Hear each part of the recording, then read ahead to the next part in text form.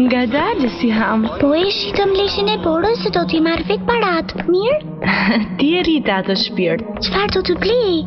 Nuk kam patur asnjëherë kaq shumë para.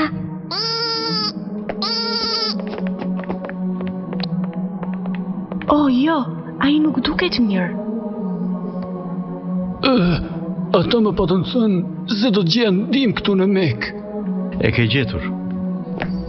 Si ham? Papi, po ku po shkon? Nuk mund të ikim kështu. Në fillim duhet të kujdesemi për këtë. Po që të bëjmë borën? Kujto si ham ç'na këshillon Kurani në lidhje me lëmoshën, për ata që u japin lëmosh burrave dhe grave, dhe i uazojnë Allahut. Sa huazimi mrekullueshëm është ai. Natyrisht që do të shumë fishohet. Nëse nuk jetojmë sipas kësaj, atëherë ne nuk do të jemi më të mirë se njerëzit që shfrytëzojnë rastin të sundojnë në këtë qytet. A e diti si ham që Meka ka qenë një vend krejtësisht ndryshe? Qindra idhuj qëndronin përreth Qabës, dhe për njerëzit që ishin të varfër si unë, jeta ishte shumë e vështirë. Faleminderit zotri. Po i marrën këto. Kur unë jap para borxh, pres të mi kthejnë ato. Ju lutem, kam nevojë për to. Familja ime është e urritur. Duhet të kishim menduar më parë për këtë. Hej, kapeli!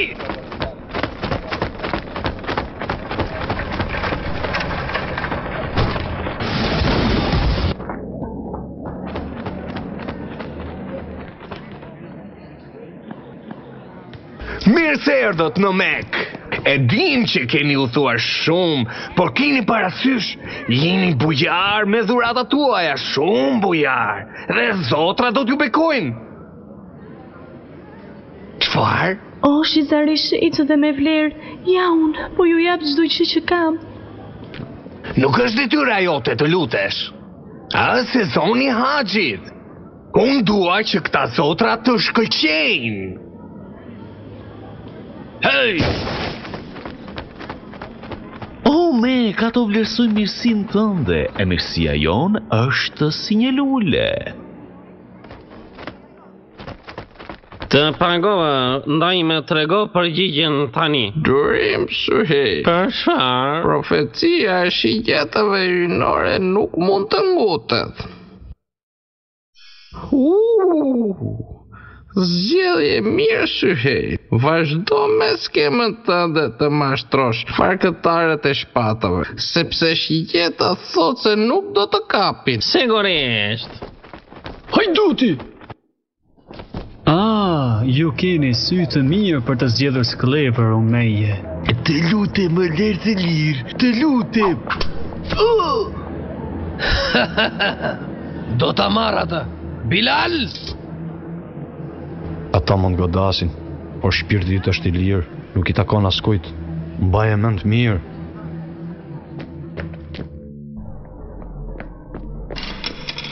Ti, iq mosysh. Idhi prap djalosh, for nëse humb bëhesh robi im.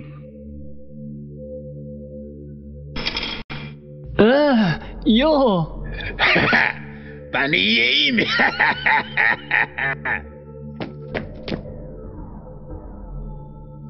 Faleminderit. Qëro për këtu, moj sysh! Shikojeni gjitha njerëz. Haxhi është më i suksesshëm i të gjitha kohërave. Është gjë e mirë që zotrat janë këtu në Mekë. Këta haxhinjit nuk kanë as të zgjuar. ata po paguajnë 2 fish nga çmimi i vërtet. Jo, ne u treguam budallën që nuk i rritëm të gjitha çmimet. Atëhere, që bë me bojërin e Mekasve? Këta haxhin kanë ardhur nga larg të lutën në vendin e shenjtë.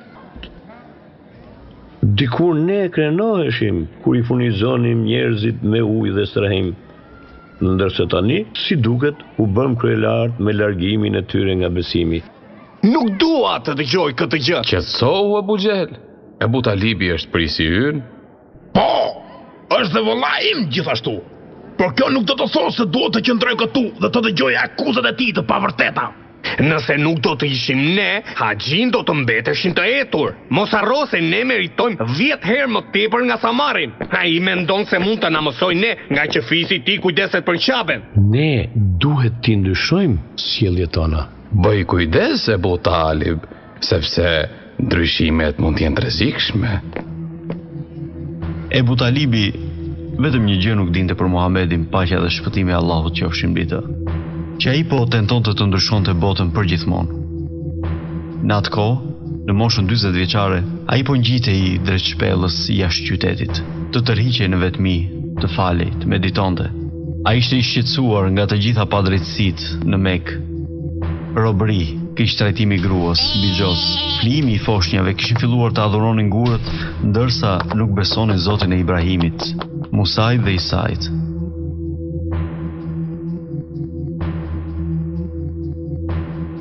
Andaj, ashtu si që bënte çdo vit, ai shkoi në shpellë.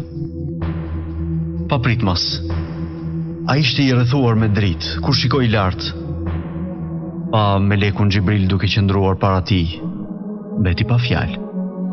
Lexo! Tha meleku. Nuk di të lexoj, ishte përgjigje.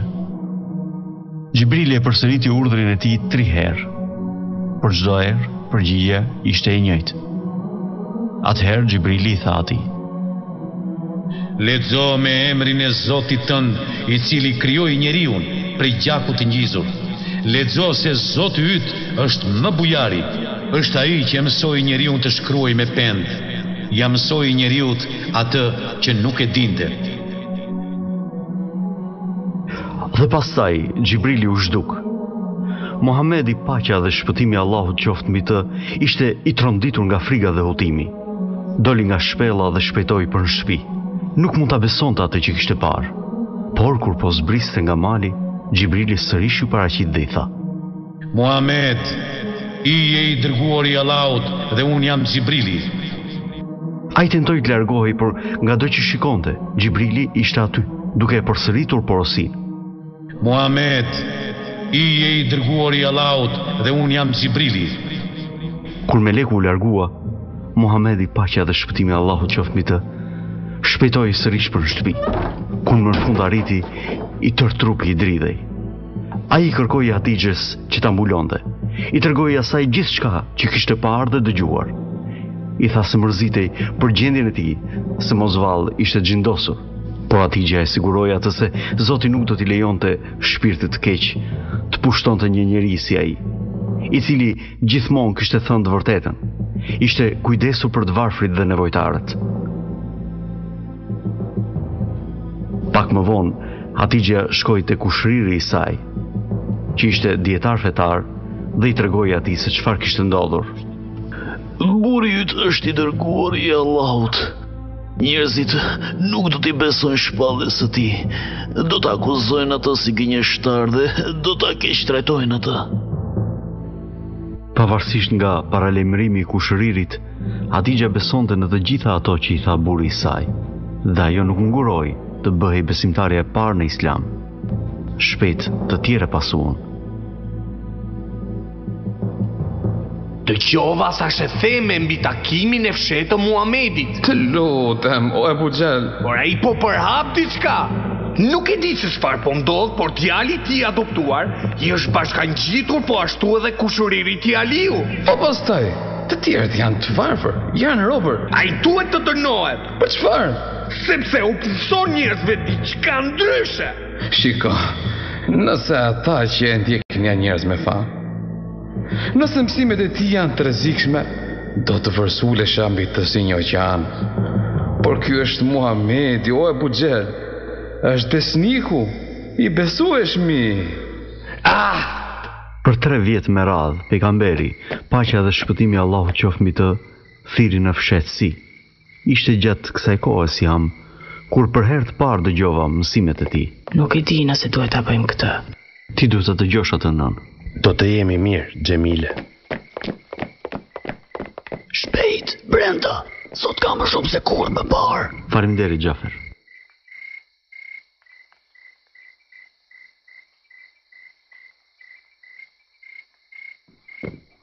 Ku po ikën, Bilal? Të dëgjoj të dërguarin e Allahut. Çfarë ndjenje të dëgjosh rrugën e Islamit, nga i dërguari i Allahut, paqja dhe shpëtimi i Allahut qofshin mbi të. Shpallja e tij, Kurani, përmban fjalët më të mira që kemi dëgjuar ndonjëherë. Ai na tregon se të gjithë zotrat e Mekës janë të pafuqishëm e natyrisht të pavërtetë. Ekziston vetëm një Zot, Zoti i Ibrahimit, Musait dhe Isait. Ne duhet i nënshtrohemi atij. Nuk ka dallim mes të pasurit dhe robit në sytë e Zotit. Të gjithë janë të njëjtë. Dhe të varfrit nuk duhet t'i nënçmojmë apo t'i përbuzim, por t'i ndihmojmë. Kurani thot, me emrin e Allahut, të gjithë mëshirshmit, mëshirplotit, më i respektuari ndër ju, është ai që më së tepërmi i friksohet Allahut. Ndërkaq gratë nuk janë në pronësinë tuaj. Ato janë krijesat e Allahut, të rëndësishme sa edhe çdo burr. Respektojini ato. Toka është dhuratë nga Allahu. Kujdesuni për të. Ju jeni kujdestar të saj dhe të jeni të bindur. Të gjithë do të gjykoheni sipas veprave tuaja. Atë natë shumë njerëz duke e thënë shahadetin u bën musliman. Ne e treguam besimin ton me një zotim të thjeshtë. S'ka zot tjetër përveç Allahut dhe Muhamedi është i dërguari i tij.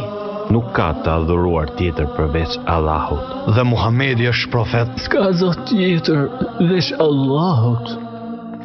Dhe Muhamedi është i dërguari i tij. Nuk ke për ta besuar amal. Ai thot se të gjithë njerëzit janë të barabartë përpara Allahut. Dua të më qosh dhe mua atje. Ju thash, mësimet e Muhamedit janë të rrezikshme. Sigurisht që po e shoh. Ai patjetër duhet të ndalet. Ju nuk mund ta ndalni Muhamedin. Çfarë?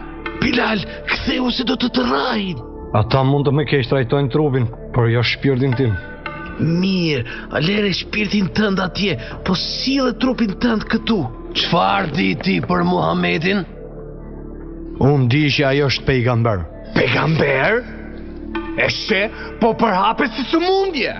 Zotat do të dënojnë për këto fjalë, Bilal. Muhamedi thot se idhujt janë të pafuqishëm. Çfarë? Të pafuqishëm? Të pafuqishëm ka thënë. Robi thot se të gjithë zotrat janë të pafuqishëm. Tani çfarë thonë rreth mësimeve të padëmshme të Muhamedit? Ebu Talib, ditë për po predikon kundër nesh? Ne gjithashtu besojmë në Allahun e plot fuqishëm. Po, por ne nuk themi se të gjithë të tjerët janë të kotë. Çfarë dëmi mund të bëjnë ata? Ata që e dëgjojnë atë janë të varfër dhe të dobë. Jo të gjithë. Atyre ju është bashkangjitur Ebu Bekri. O po, shoku i fuqishëm i Muhamedit na ka bratisur. Ai është vetëm një njeri? Jo. Ai është shkëndia e parë e flakës që patjetër duhet fikur. Pa. Nëse predikimet e Muhamedit do të bëhen të njohura dhe zotrat tanë do të zgjesohen, nuk do të ketë më haxh. E nëse nuk ka më haxh, atëherë do të vi fundi ynë.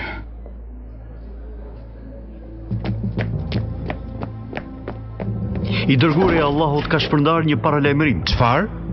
Meka gjendet para një sulmi? Nuk e di, eja. Sumeje, eja në qabe, nxito. Jasir, shpejto, ija. Çfarë po ndodh? Nuk e di.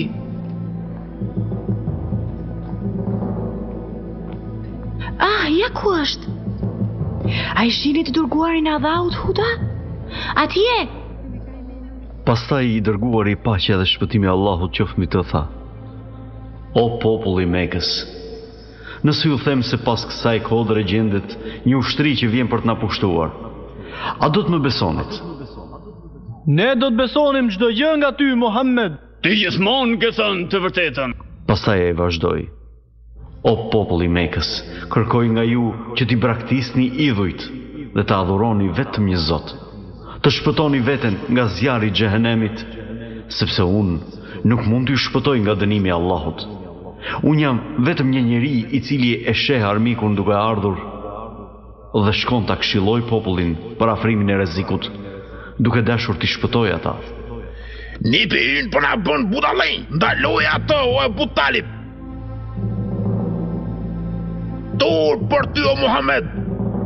Vau, për këto na ke mbledhur. Kjo është e mrekullueshme. A I beson këtë njeriu? O po, çdo fjalë.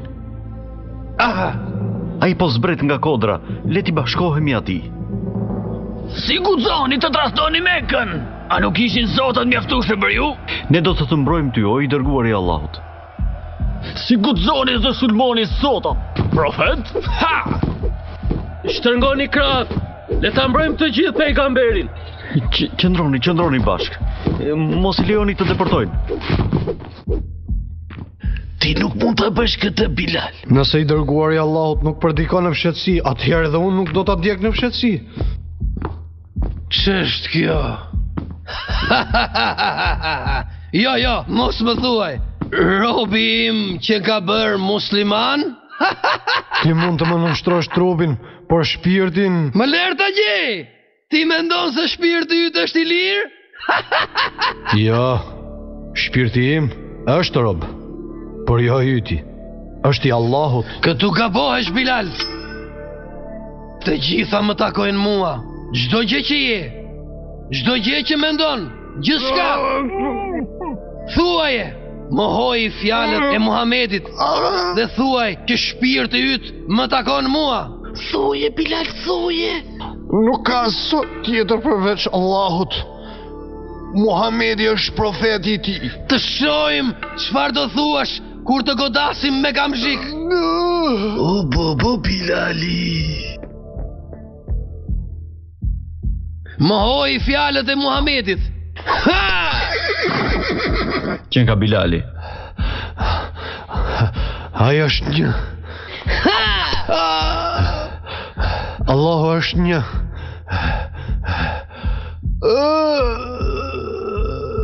Thuaj që unë jam Zot I shpirtit tënd, e pastaj do ta largoj gurin. Thuaj. Allahu është një. Thuaje! Umeje, po vi me kërkesë të Ebu Bekrit. Ai dëshiron ta blej këtë njeri nga ti. Më thuaj çmimin. Dakord. 10 monedha ari.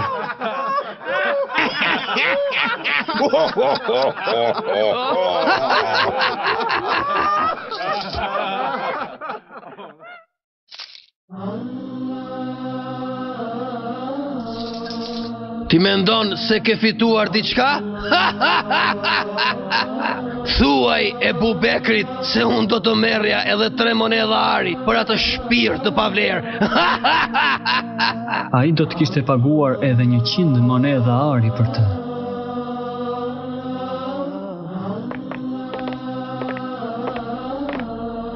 Përkundër keq trajtimeve, Muhamedi po vazhdon t'i thrasë t'i kthejë xhin tan në fenë e tij. Si mundet? Përgjigja është e thjeshtë. Ai e dëshmon këtë me Kur'an. Çfarë? Ai po e quan atë shpallje? Nuk janë asgjë më tepër se fjalë boshe. Oh, me gjithë respektin ndaj Ebu Xhelit, shpalljet e Muhamedit nuk janë fjalë boshe. Ato janë të fuqishme, thjesht, nuk janë nga kjo botë. Magjike? Është I vetmi shpjegim I arsyeshëm. Prandaj ne duhet ta ndalojmë atë të shfrytëzoj poezinë e tij magjike kundër nesh. Ebu Talib, Ne kemi shumë respekt për ju.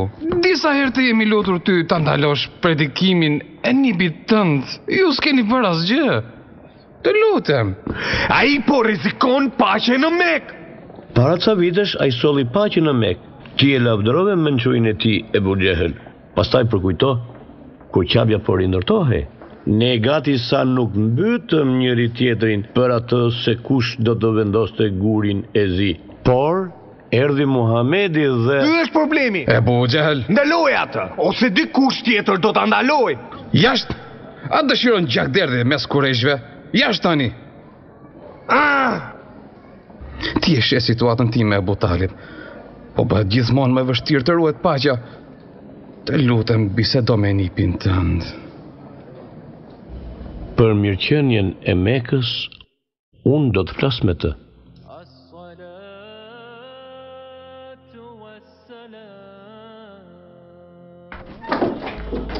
Muhamed, mbyllë derën dhe eja këtu. Të lutem, ulu. O djali vëllait tim, Kureshit kërkon të ndërpresish predikimet e tua. Nëse nuk e bën, kam frikë se nuk do të mundem të të mbroj. Unë jam plakur, o Muhamed, nuk mund t'i frikësoj më këta njerëz. Fqirë dhe mi, fisin tim, njerëz me të cilët kemi jetuar një jetë të tërë. Muhamed, a është predikimi yt aq i rëndësishëm që unë e ti të vdesim për të? E të ketë gjakderdhje në këtë qytet? Për mirëqenien e Mekës, ndaloje thirrjen tënde, o Muhamed.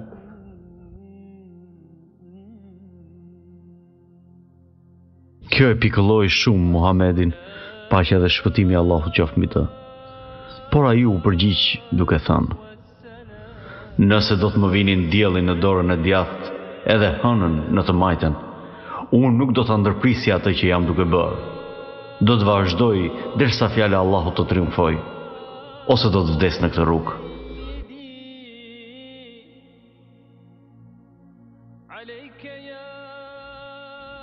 Muhamed bir, thuaj dhe bëj atë që dëshiron. Xhaxha yt asnjëherë nuk do të braktis. As tani, as sa të jem gjallë. Ne jemi nga fisi Muhamedit dhe duhet të qëndrojmë pranë tij dhe ta mbrojmë atë me çdo kusht. Pse? Pse u dashka të bëjmë ja miq të Mekës vetëm për një njeri? Sepse ai është nipi ynë dhe nuk ka bërë asgjë të keqe. Po flet Hamza i madh. Është gjë e mirë që je i shpejt me tehun e shpatës, sepse Muhamedi po ju detyron ta përdorni atë. Nuk do të vdes për të, vetëm pse thot se ka parë me lekun. Muhamedi vazhdon të predikoj, përkundër të gjithë atyre që i bëjmë atij, edhe pasuesve të tij. Ju lutem Perëndi, ndalojeni atë para se të shkatërrojë gjithçka. Ai po vjen.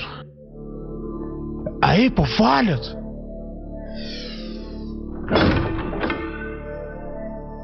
I paftyr! Nuk do të lejoj ti përmbysësh zotën atan. Ja ku është.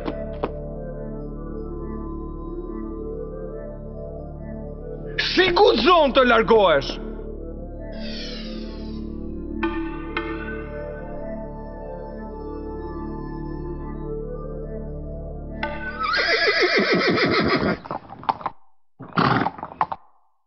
O Hamza, që ke kthyer? Çfarë ka ndodhur? Ebu Xeheli ka thyer nipin tënd. Ai tha gjëra të tmerrshme në mes të qytetit. Ç'bëri nipi im? Asgjë. Ai vetëm u largua. Tentoj të falë këtu tek ne sot, por unë e largova. Hamz! Oh! Nëse dëshiron të luftosh dikë, më lufto mua, o frikacak. Si ke guxim të fyesh Muhamedin, kur edhe unë jam në fenë e tij. Ja. Nuk e dija që ju e përkrahni Muhamedin. Tani e ndjek rrugën e tij.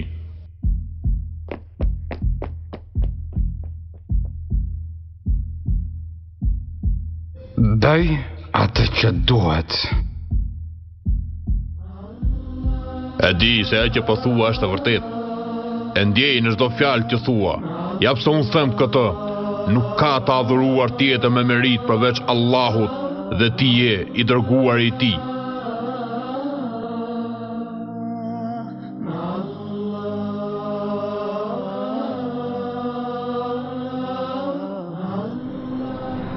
Dënojni ata! Ku po na çoni?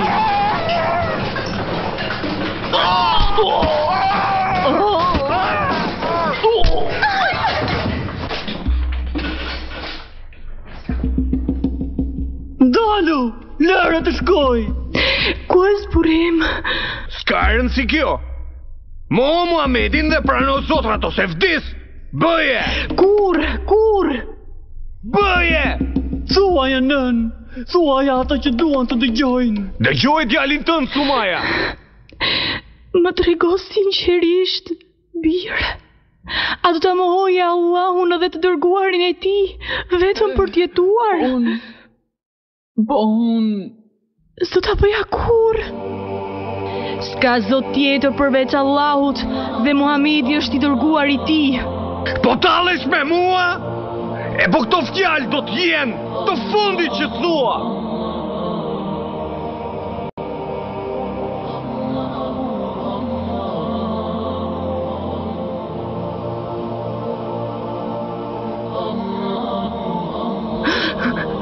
Gjëra Sumeja, i gjëri Asir. Falë Zotit, Amar jeton. Si është ai? Profeti po bën ç'të mundet që t'ja lehtësoj dhimbjet, por ai i friksohet për jetën tona dhe thot se ata që mundet duhet të shkojnë në Abisini. Abisini? Sundues është një mbret i krishterë.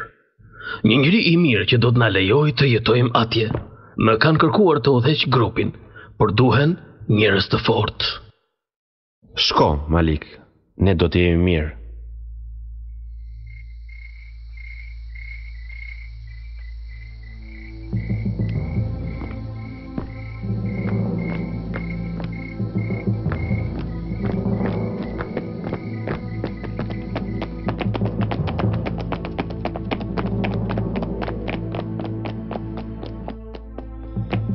Shpejtojmë më mirë, kemi rrugë të gjatë për të bërë, të fshihemi para se na zbulojnë se kemi ikur.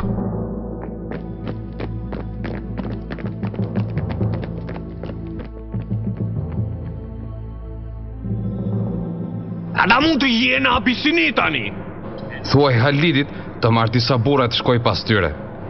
Ata duhet të kthehen mbrapsht dhe të dënohen, që të gjithë ta dinë se kryengritja nuk do të tolerohet në Mekë.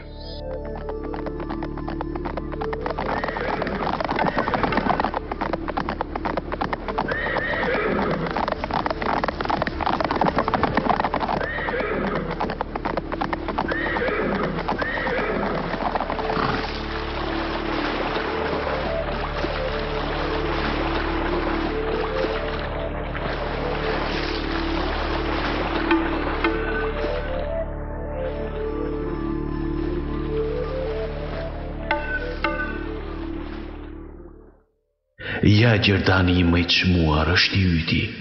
Tani më bekon mua për bujarin tënde. Mirë, po në shkëlqyer. Me sa di unë, ti e njeh mirë mbretin Abisinis. Po, me rënjë me vëmbal. Mirë. Kjo është për mbretin. Do ta marrësh dhe ti pjesën tënde, nëse e binda të t'i kthej muslimanët tek ne. Nëse dikush mund ta bëj këtë, ai jam unë.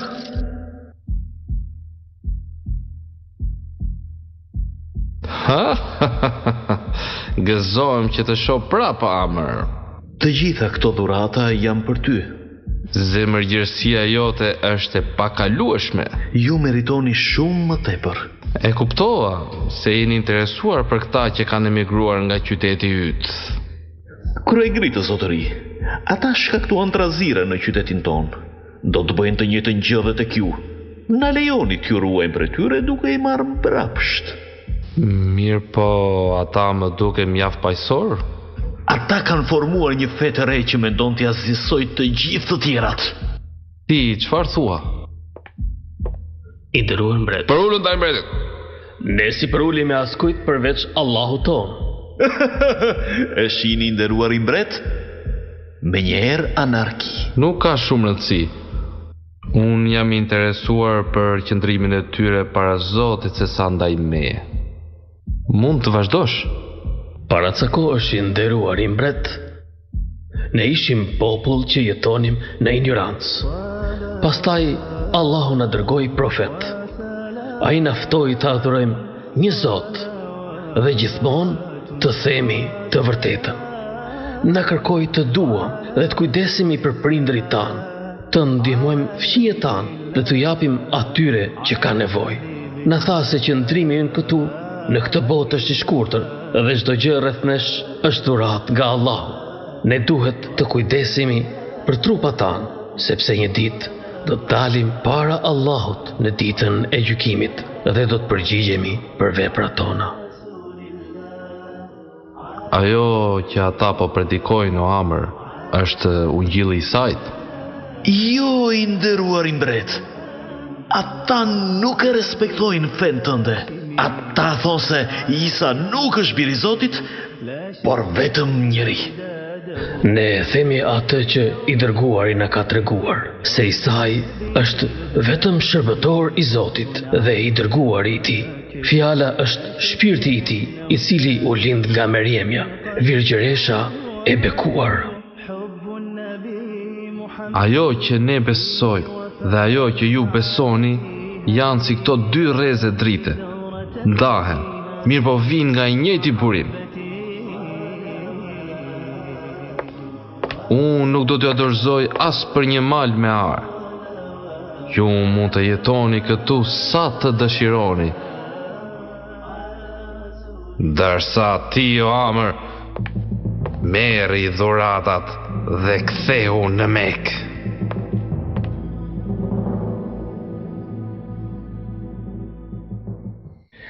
Abu Jahal? Abu Jahal? Disa njerëz mendojnë se mund ta mundin në bigjoze Bulehebin. Gjithka që kishin ja mora prej dore. A ishit ju të dy ata që munda unë? Nipi e Bujehlit, Omer ibn al-Khattabi është bashkangjitur muslimanëve. Omeri? I madhi? Omeri?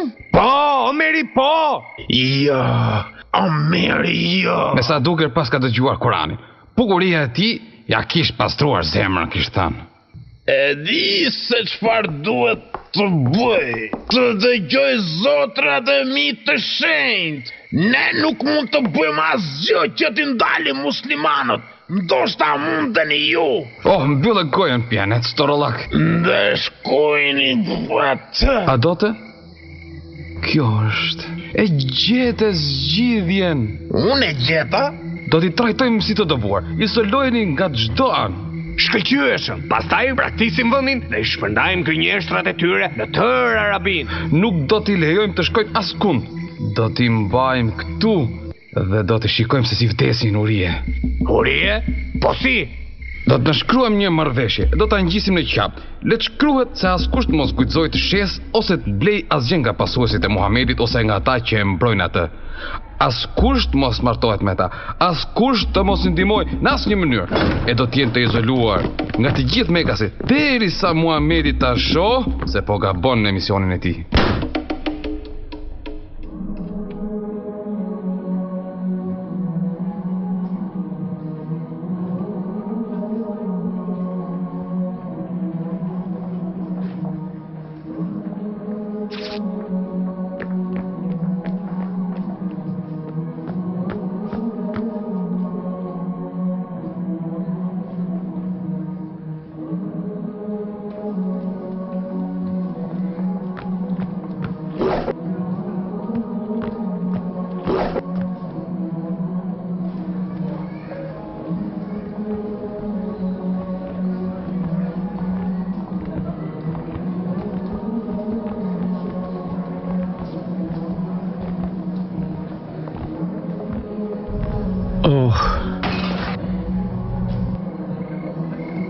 Faleminderit, Muhamed. Muslimanët ishin të izoluar. Shumica friksoheshin të qëndrojnë në shtëpitë e tyre. Që të mbjetonin, ata u fshehen në kodrën afër qytetit.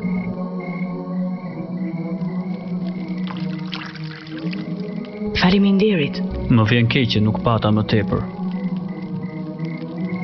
Akoma jam e uritur nën. E di shpirt, e di.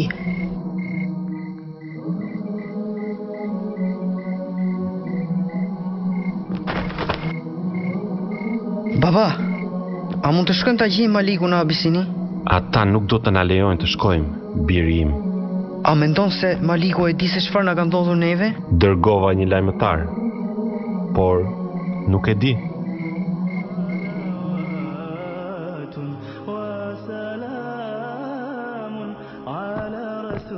Nuk mund të shkosh tani, Malik. Jo vetëm. Nuk mund të ri këtu, ndërsa familja ime vuan. Kjo është gjithçka, Amar. Gruaja e profetit Hadixha ka shitur çdo gjë për këtë pakushim. Nuk do të zjas shumë. Kujt jam merrte mendja se do të zjaste 3 vite.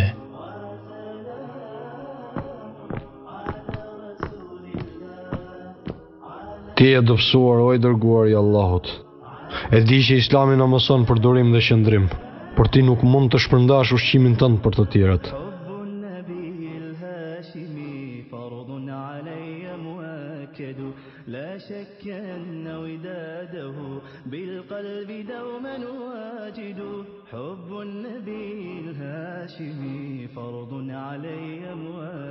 Ç'po ndodh? Thuaj Muhamedit se do t'ja dërgoj porosinë e tij Kureshëve. Ju nuk jeni mirë. Unë jam mjaft mirë.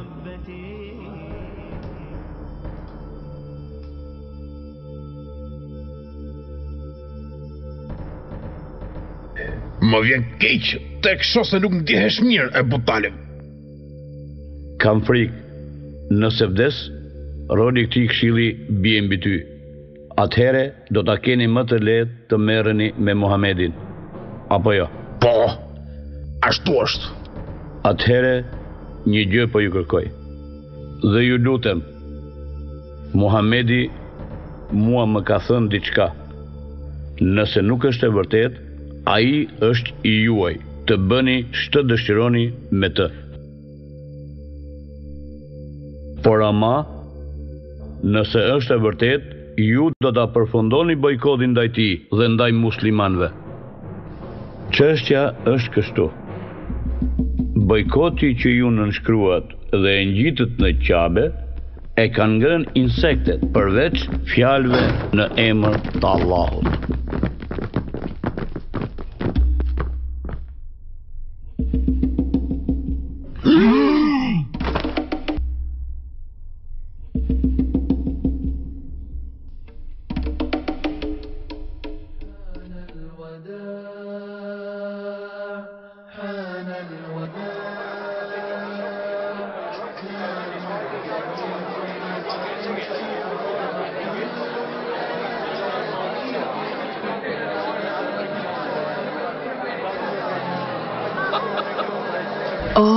Oh, Malik.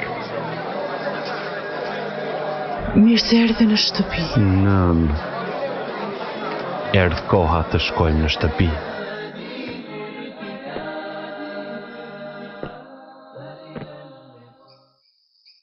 Ishte një kohë më e mirë dhe një periudhë e vogël e paqes. Oh, duket për mrekulli. Faleminderit, Xhemile.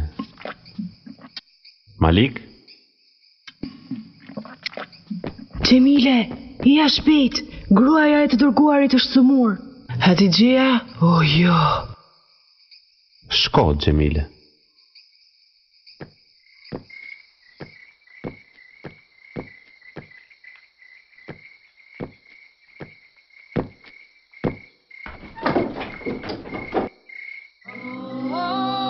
Ajo vdiq.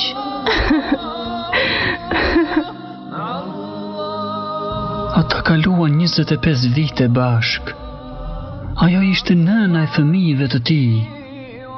Besimtarja e parë. Shoqja e tij.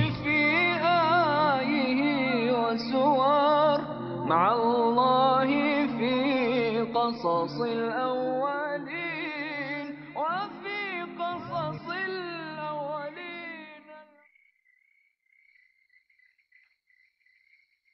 Eja këtu, Muhamed.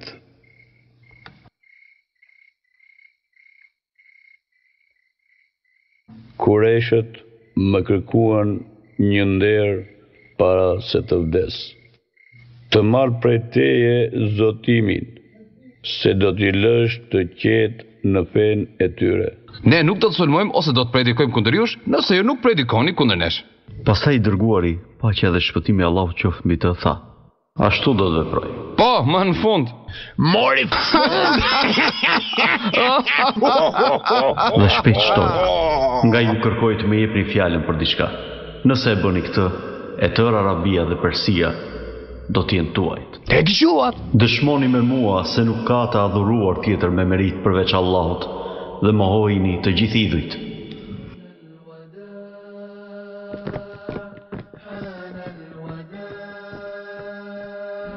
O, nipin, e dia që kur të sollën të vogël të kun, që ti kishe diçka të veçantë dhe je vërtet i tillë.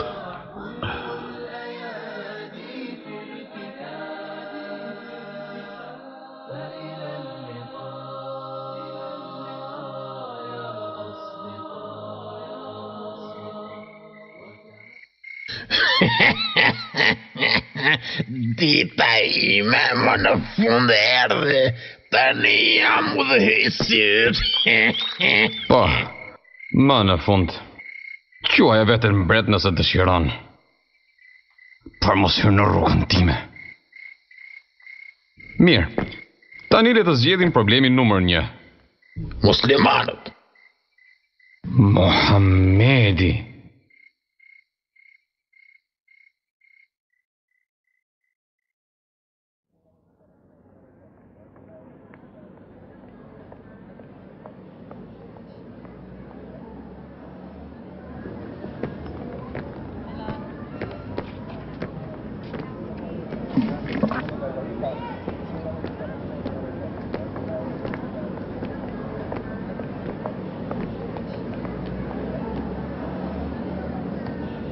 Nuk munden t'i shota duke u falur, duke lëvizur aq lirisht.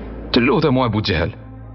Aty ku shpata na ka dështuar, fjala mund të pres më shumë. Po edhe tan. Ata po e kthejnë popullin kundër Muhamedit ashtu siç tham. Madje edhe Bulehebi po vepron mirë. Kujdes miq, nipi im.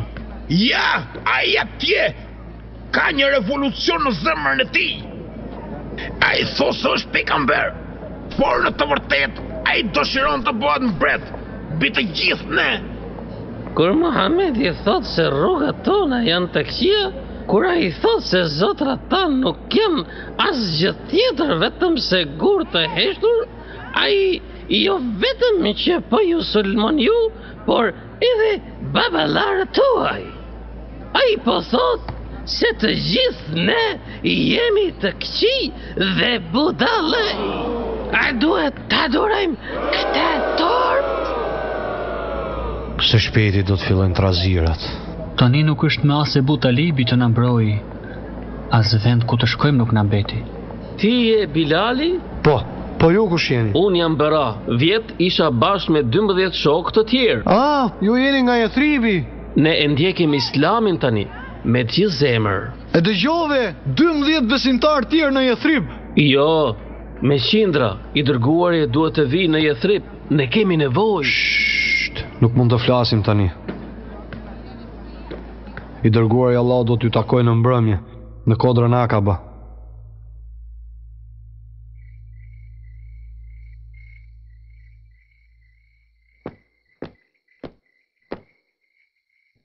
O profeti Allahut, ju lutem, e jani në Yathrib. Qyteti ynë është plot me gjakderdhje, luftë vllazërore, vetëm ti dhe thirrja jote mund të sjellë paqë. Ju lutem, thuaj që do të vish. Nëse vjen, ne të premtojmë se do t'ju ruajmë ju. Zoti na ka hapur një derë, o i dërguari i Allahut. Pejgamberi paqja dhe shpëtimi i Allahut qoftë mbi të pranoi. Ai na këshilloi të gjithëve që të nisemi për në Jethrib. Unë kam frikë të udhtoj natën. I dërguari i Allahut nuk doj që dikush ta di se ne po ikim. Pse mos të ikim së bashku me gjithë të tjerat? Nuk mund të ikim të gjithë në të njëjtën kohë. Kjo do të ishte shumë e rrezikshme. Është koha.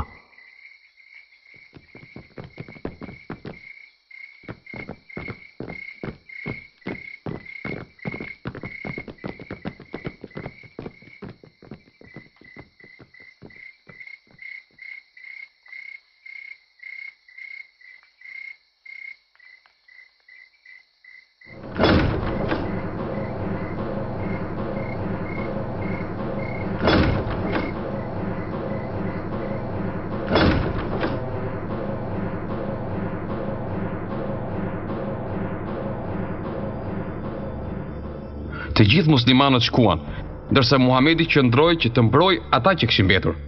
Tani është koha të vendosim se çfarë do të bëjmë me Muhamedin.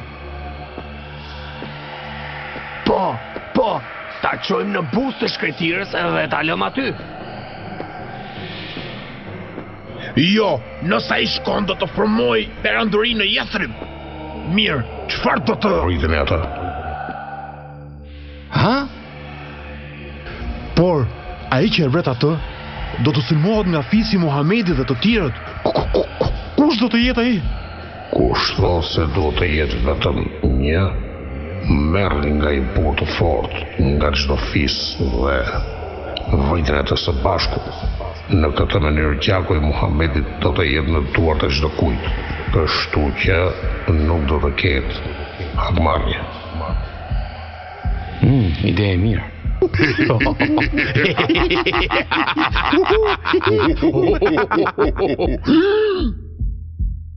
Muhamedi, paqja dhe shpëtimi i Allahut qoftë mbi të, e dinte se çfarë kishin planifikuar.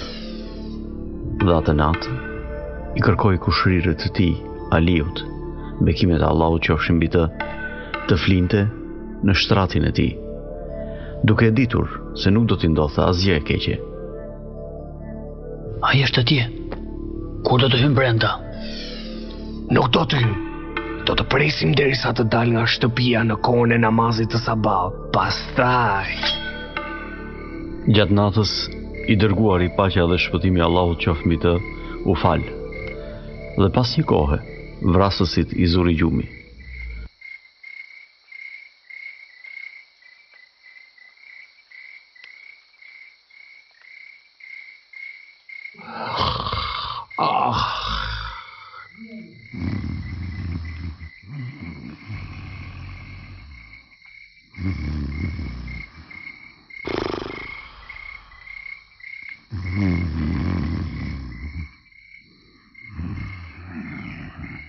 A i shkoj tek Ebu Bekri, e së bashku me të u larguan nga Meka, duke u fshehur në shpellën më të afërt.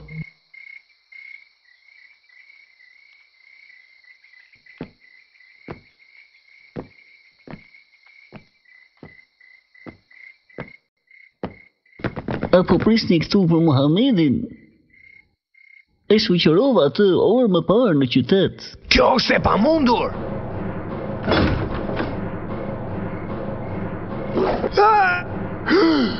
Ku është ai? 100 të vesh për plim për njeriu që e gjen atë. Shkoni!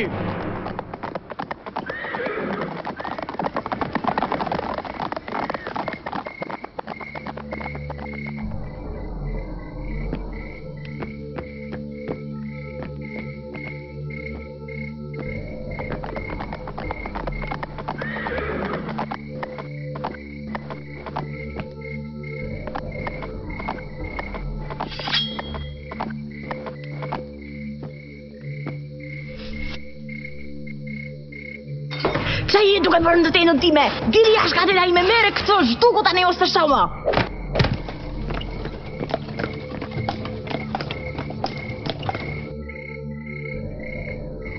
Këtë e në male? A i sigurt? Po, i sigurt jam. Për disa orë, 100 tuaj do të jenë të mija.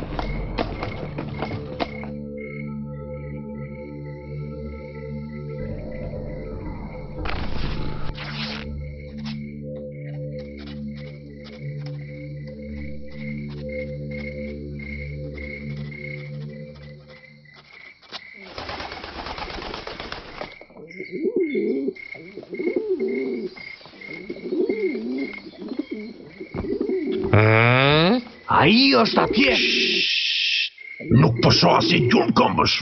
Aty është aty. Nuk ka mundësi të hy këtu, pa prishur rjetën e kësaj merimange, ose këtë fole. Ti e shmendur.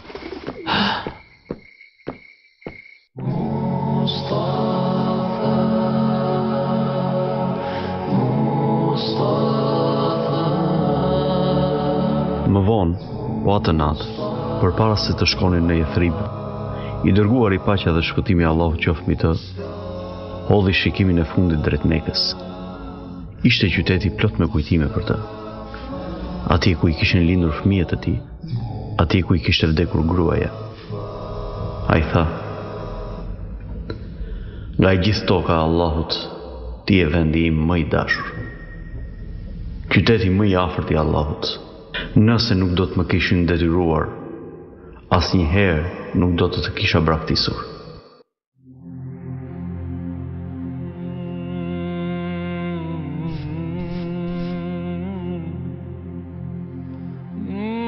Asnjë njeri nuk mund ta durojë këtë nxehtësi në shkretë të tjerë. Ndoshta lajmet për ardhin e tij janë të pavërteta. Ndoshta e kanë kapur deri tani. Ai nuk është zënë rob dhe do të jetë këtu së shpejti. Ai po vjen. I dërguari po vjen.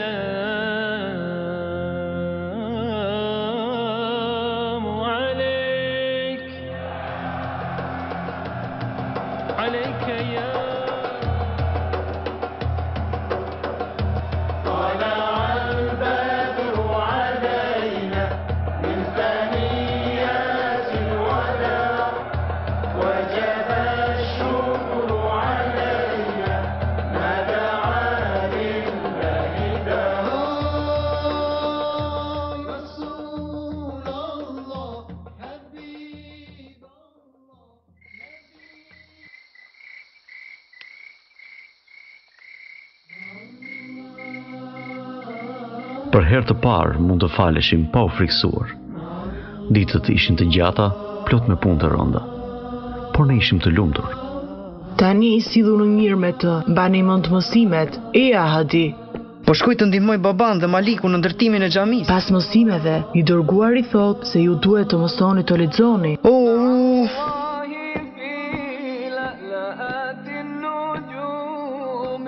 Përshëndetje baba.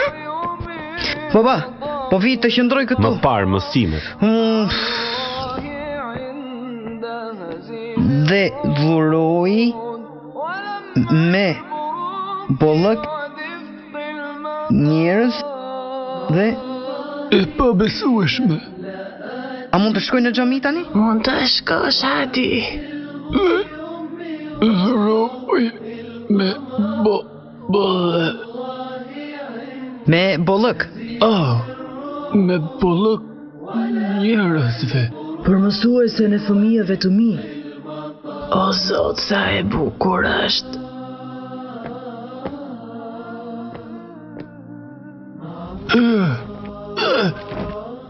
O profeti Allahut, më lërë të mbaj unë atë. Ti je profet. Është koha që ti të shkosh të bësh pak pushim.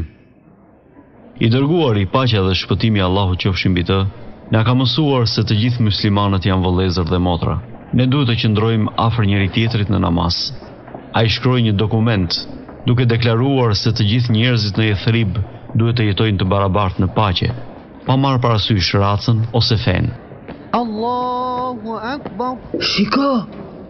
Allahu Akbar. Çfarë është kjo? Ai po na fton në namaz. Allahu Akbar. Ashhadu an la ilaha illa Allah. Ashhadu an la ilaha illa Allah. Nan, a jemi ne njerëzit më të lumtur që kanë jetuar ndonjëherë? Si mendon ti? Mendoj... po, sepse... Pas kësaj, pejgamberi e emërtoi Jethribin El Medina.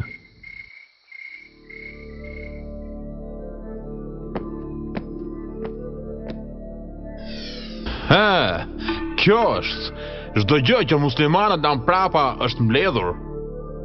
Mirë. Do t'i marrim të gjitha në karavanin ton për në Damask dhe do të shesim çdo gjë. Tani na takojnë neve.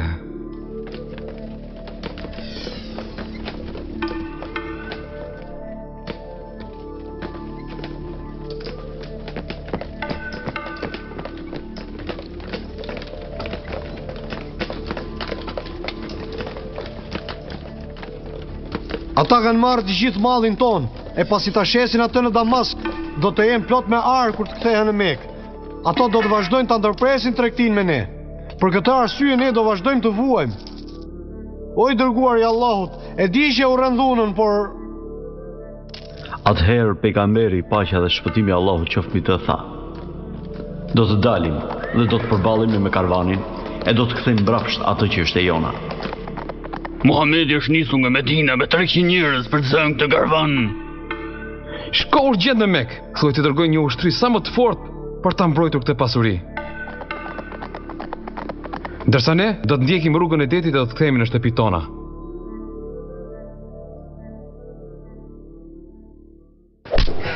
Ushtria jonë nisë sot në mëngjes dhe ti do të shkosh të luftosh në vendin tim. Nuk dua ta bëj. Lufto për mua dhe unë do të të jap rrugë të mirë. Nëse refuzon, do të vras këtu në vend. Unë po... Ç'është kjo?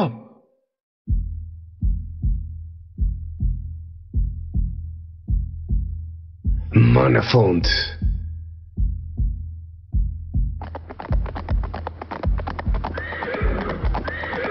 Tregoju se jam jashtë rrezikut dhe ktheu prap.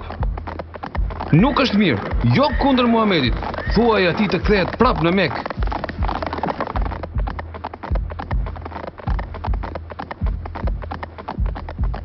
Pasha të gjithë zotrat që nuk kam ardhur deri këtu që të kthehem mbrapsht.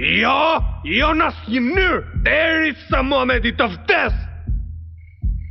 Kur pejgamberi, paqja dhe shpëtimi i Allahut qofshin mbi të, kuptoi se ata që kishte përballë nuk ishin 30 ushtarë të armatosur, por një ushtri e tërë, ftoi për diskutim këshillin e tij. Atëherë, i dërguari, paqja dhe shpëtimi i Allahut qofshin mbi të, tha: Shkoni përpara me besim. Allahu ka premtuar karavanin ose fitore në fushë betejë.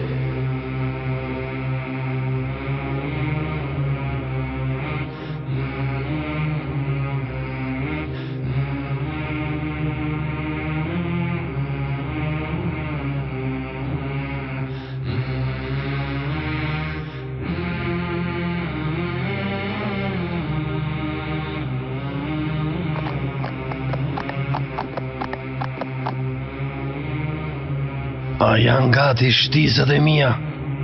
Qëndro afër meje dhe më ndihmo të gjej Bilalin. Betejë filloi sipas traditës. Hamza e ngriti shpatën e tij dhe i ftoi dy veta të bashkohen. Ubejde, Ali, e jani.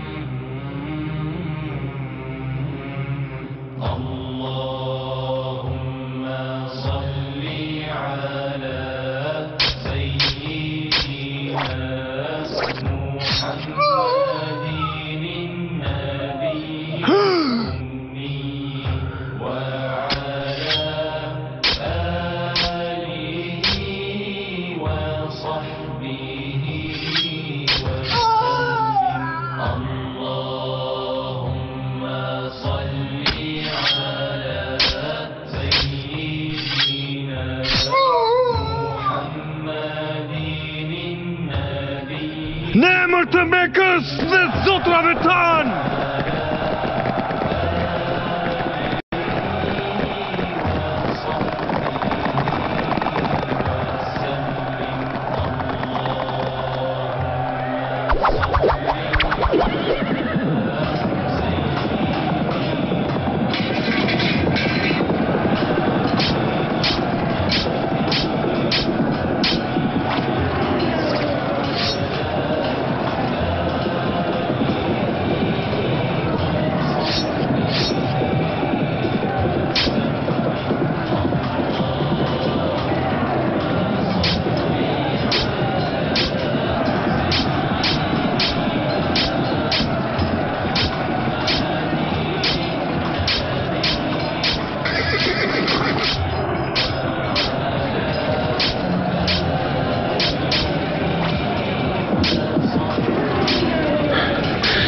Ata luftojnë si luan.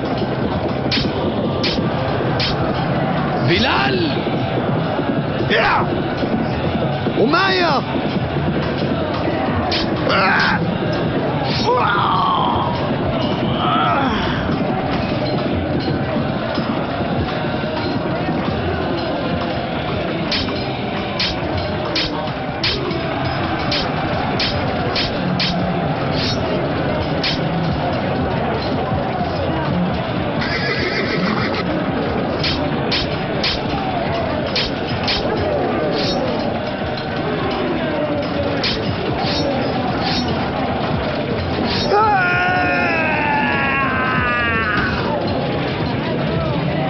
Bugjeli, tërhiquni! Jam bafën!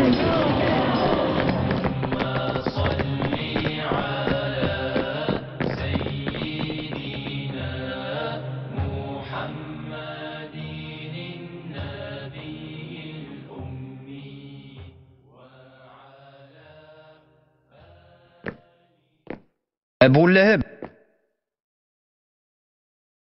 U ktheve? Unë të pagova borgjin që pata ndaj teje. Por një gjë duhet të dish. Zoti është në anën e nipit tënd. Më ndihmo. Askush nuk do të më ndihmoj. Ju lutem. Ju lutem.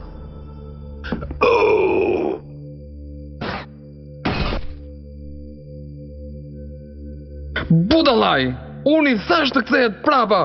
Nuk është puna aty. Ne humbëm mundësinë e parë. Tani ata mendojnë se Zoti është në anën e tyre. Mbaj mend këto që po them. Do të jetë gati e pamundur ti mundim ata. Ai është vetëm një njeri. Jo, ti je një njeri. Njërisja i vjen vetëm një herë. Pasha zotrat. Çdo copë e këtij ari do të shfrytëzohet kundër tyre. Do të blejmë armë, kuaj.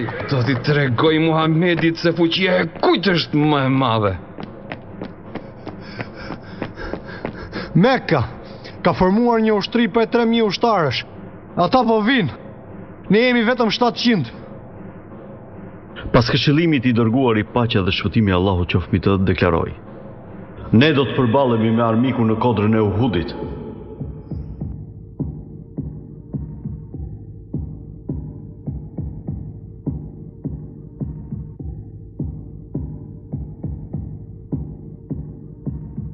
Ne jemi gati, o profeti Allahut. Pejgamberi tha të mos largoheni nga kjo kodër sido që të ndodh. Mos i lejoni t'ju sulmojnë nga shpina.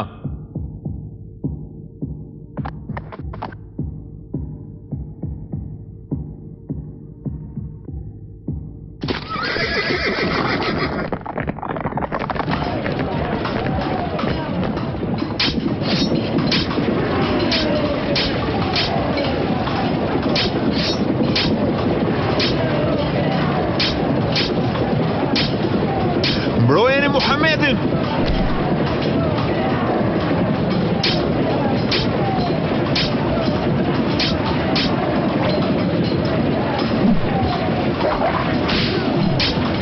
Hamza! Ata vran Hamzajn!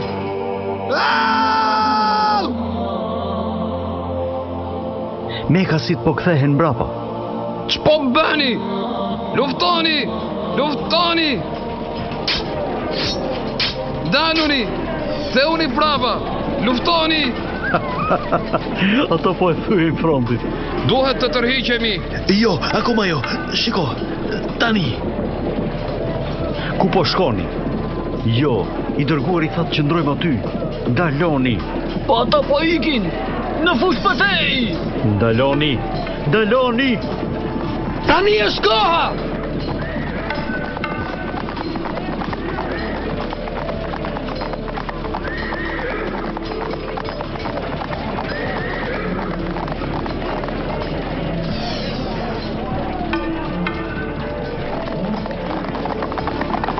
Jo!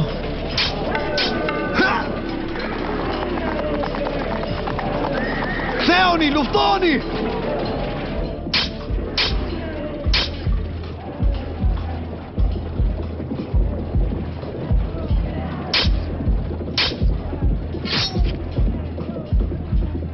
Kujdes!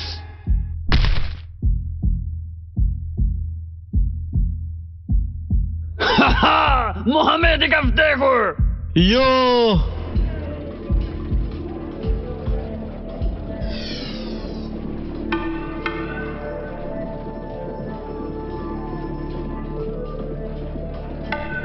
Qëndroni me ne, o i dërguari Allahut. Rrethojeni atë!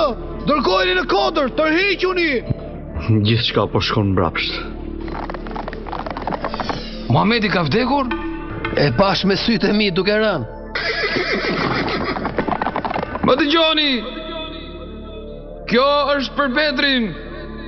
Sot fituan zotrat tanë. Dëshmorët tanë janë në xhenet, e të vdekurit tuaj në xhehenem. Besoni çfarë të doni, tani që Muhamedi ka vdekur. Muhamedi është gjallë! Alhamdulillah! Alhamdulillah! Alhamdulillah! Atëherë le të jetoj duke ditur se për çdo një nga të vdekurit tanë sot, ne kemi vrarë 4 për jush. Muhamedi është gjallë? Kjo është fama që Meka e shenjtë duhet të ketë. Mbaro me frijimet tua dhe dil jashtë, o Ebu Sufjan. Ti na solle këtu. Muhamedi është gjallë. Po pastaj, ai humbi Hamzën dhe 70 të tjerë. Ja bashkangjitur me ne në fest. Si guxoni të pranoni fitoren? Kur këto dy fjalë akoma mund të shqiptohen, Muhamedi është gjallë. Shumë mirë. Kjo nuk është më betejë midis muslimanëve të Mekës së vetme. Jo.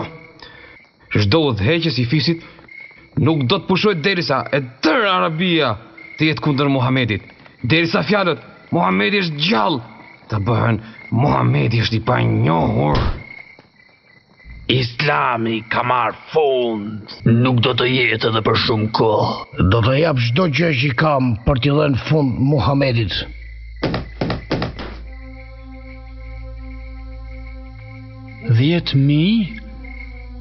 Ne kemi mundur ushtri 2 fish më të madhe se ne, madje edhe 4 fish, por 10.000? Nuk ka mundësi t'i mundim ata. Ata vinë nga të gjitha anët. Ç'mendim keni ju, o i dërguari Allahut? Në Persi, kur ne friksoheshim nga ndonjë armik, hapnim një hendek të madh rreth nesh dhe kështu mbroheshim.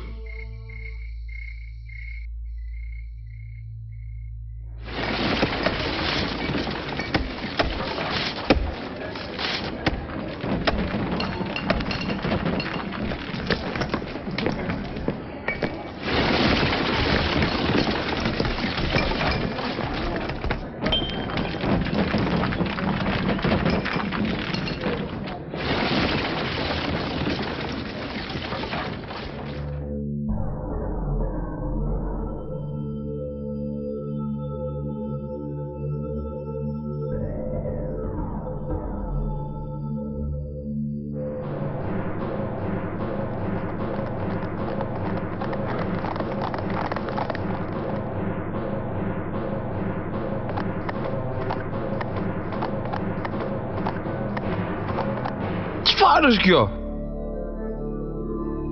E gjë e tillë s'ka ndodhur në tërë Arabin. Të gjejmë vendin më të ngushtë dhe atëherë kaloni njerëzit tuaj nga ana tjetër. Tani, me njëherë.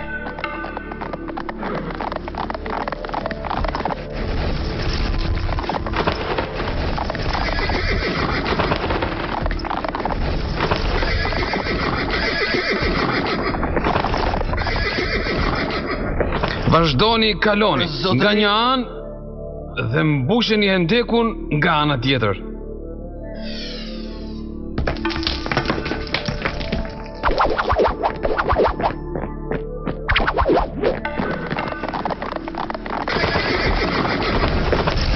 U bën 30 ditë që po tentojmë, trupave u ka rënë morali.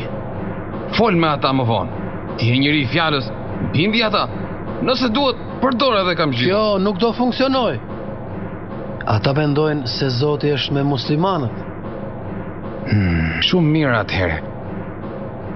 Përgatituni për sulmin e fundit gjithë përfshirës. Në agim. nga të gjitha anët. Do t'i mundim ata me pak mund.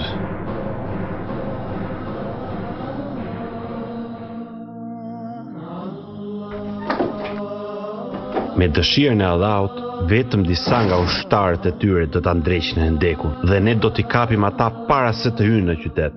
Do t'i hillni këto nga dritaret? Po. O, xhap, jam shumë e friksuar.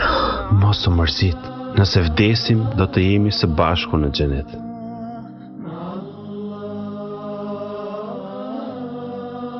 Mbyllë derën mirë pasi të shkojmë.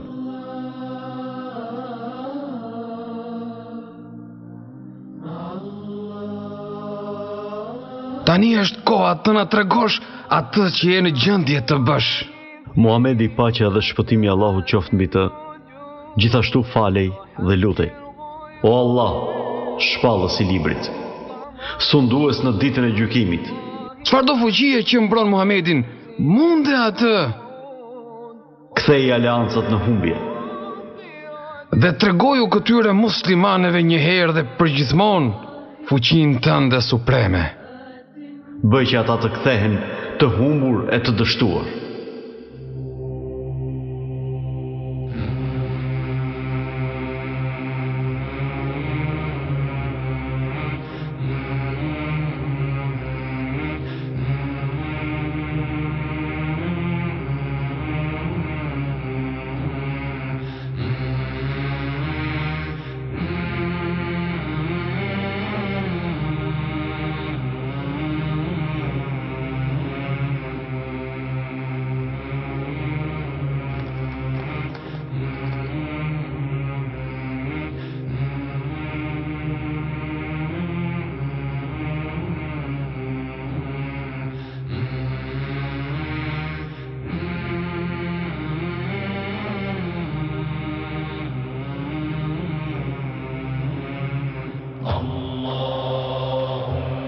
O popull i Arabis!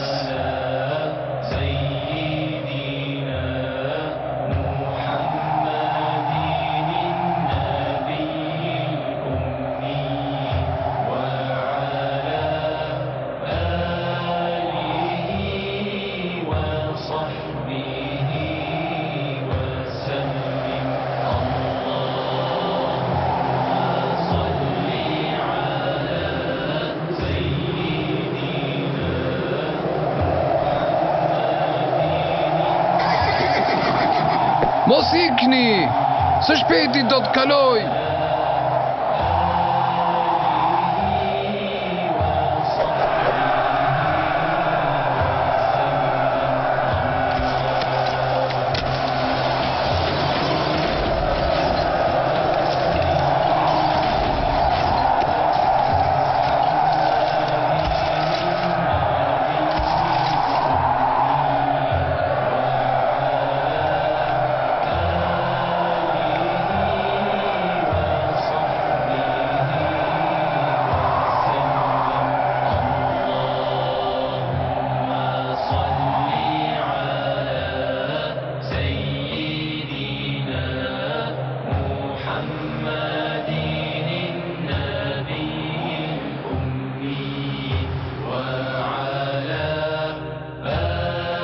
Kthehuni në Mekë.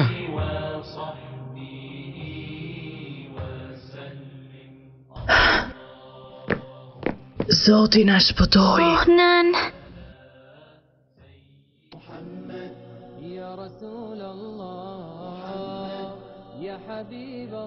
Një ditë, i dërguari, paqja dhe shpëtimi i Allahut qofshin mbi të, shikoi nga ne dhe tha: ëndrrova se hyra në Qabe me çelësinë e saj në dorën time. Ne do të shkojmë në Mekë këtë vit për haxh dhe do të adhurojmë Allahun në Qabën e shenjtë. Ai po vjen këtu? Pa armë? Ai e di se nuk mund ta prishim haxhin ton paqësor. E gjithë Arabia do të ngrihet kundër nesh. Mallkuar qoftë. Mallkuar qoftë Muhamedi. Nuk mund të bëjmë asgjë. Le të hyjnë. Çfarë? Të durojmë turpin e të lëmë Muhamedin të bëjë ibadet në Mekë? Mori fund. Mbaroj. Po e dërgoj Suhelin. Do t'i premtoj atij gjithë botën. Për muslimanët nuk do të hynë në Mekë.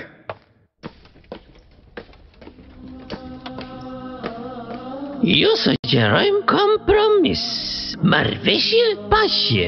Ne ju premtojmë se nuk do të sulmojmë asnjë nga njerëzit tuaj.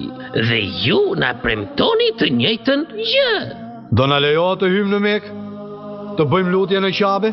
Po, sigurisht, për 10 vjet. Fillojmë në vitin e arshëm. U kthyet pa hyrë fare në Mekë? Por vitin e arshëm do të hymë dhe çdo vit pas saj. Për 10 vjet. Për 3 ditë me radhë.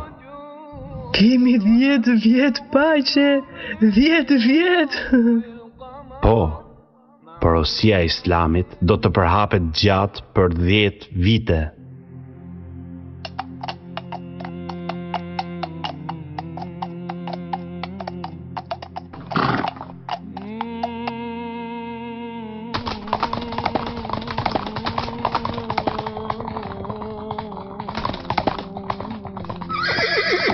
Amër?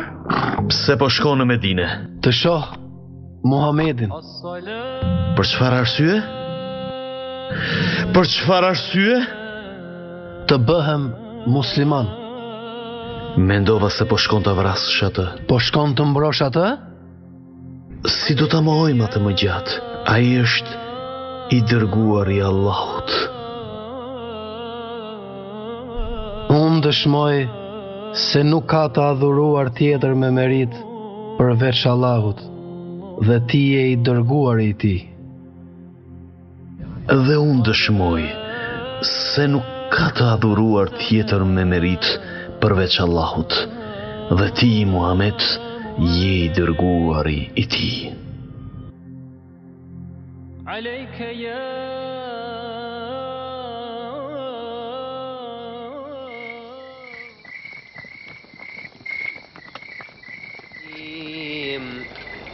آمن الرسول بما أنزل إليه من ربه والمؤمنون كل آمن بالله وملائكته وكتبه ورسله لا نفرق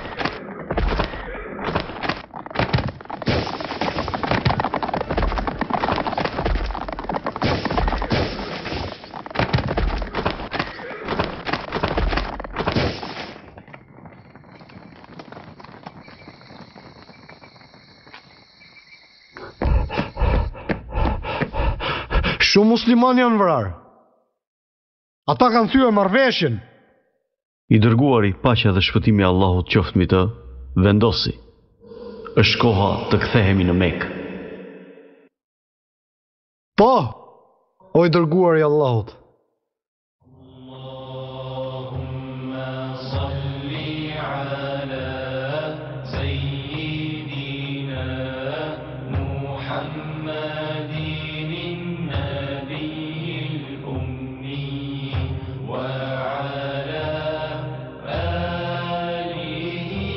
Ne jemi gati, o i dërguar i Allahut. Drejt të Mekës!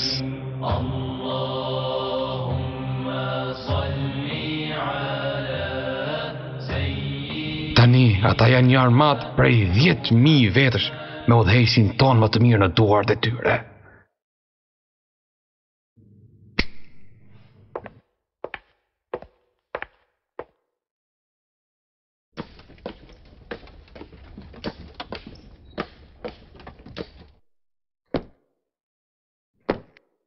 Ndal, mos lëviz. Qëndroni aty ku jeni.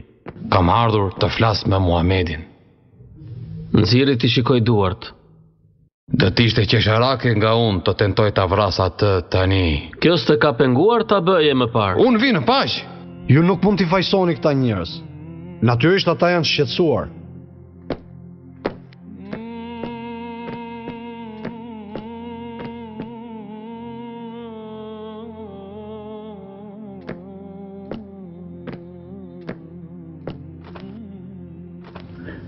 Na falni. Ne kemi qenë shumë të vërashtet pa drejtë.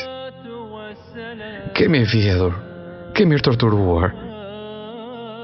Kemi mbytur. Ne nuk do të mundemi të rezistojmë ty më gjatë. I dërguari paqja dhe shpëtimi i Allahut qoftë mbi të tha. Askush nuk do të ekzekutohet apo përndiqet. Meka do të çlirohet me shpirtin e Islamit. Tani jam i bindur. Dhe nuk më mbetet gjë tjetër veç e të dëshmoj se s'ka Zot tjetër përveç Allahut, dhe se ti, o Muhamed, je i dërguari i tij. Do ta përgatis qytetin. Jam i gëzuar që pas gjithë përpjekjeve për të vrarë, mund të them Muhamedi jeton.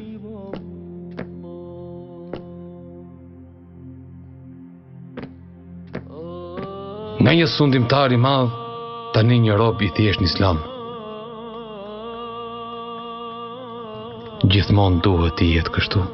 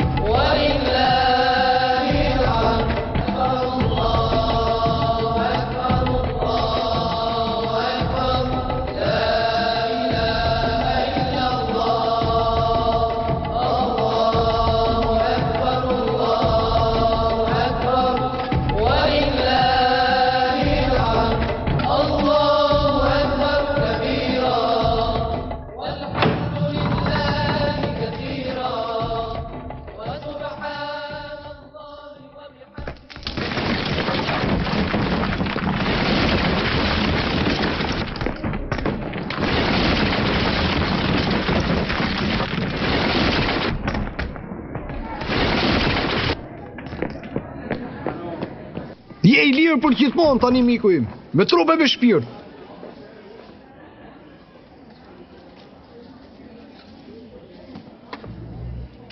Allahu Akbar, Allahu Akbar.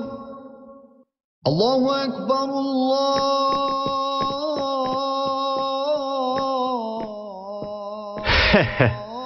Më në fund në shtëpi. Falënderimi i takon Allahut. Ashhadu an la ilaha illa Allah.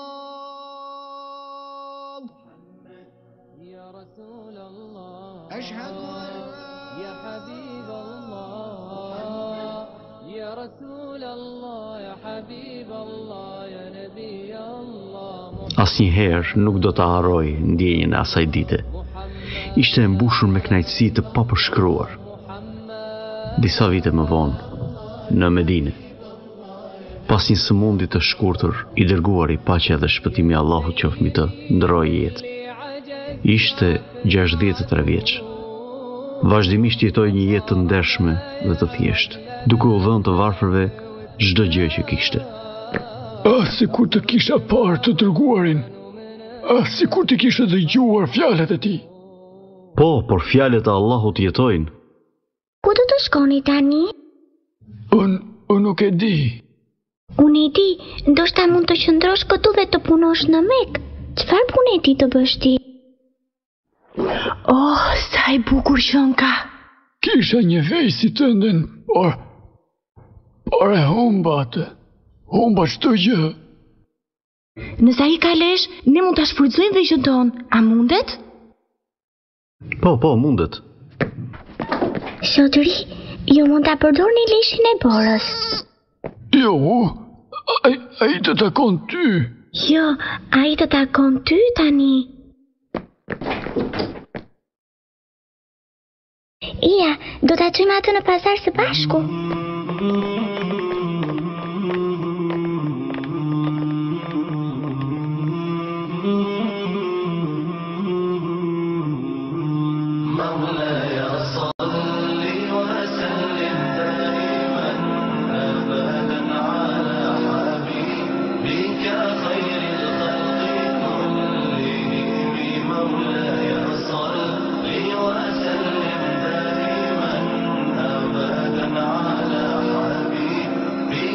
خير الخلق كلهم محمد سيد الكونين والثقلين محمد سيد الكونين والثقلين والفريقين من عرب ومن عجم مولاي صل وسلم دائما ابدا على حبيبك خير الخلق كلهم مولاي صل وسلم دائما ابدا على حبيبك خير الخلق كلهم أوذيت في الله لم تهزم ولم تهني أوذيت في الله لم تهزم ولم تهني حتى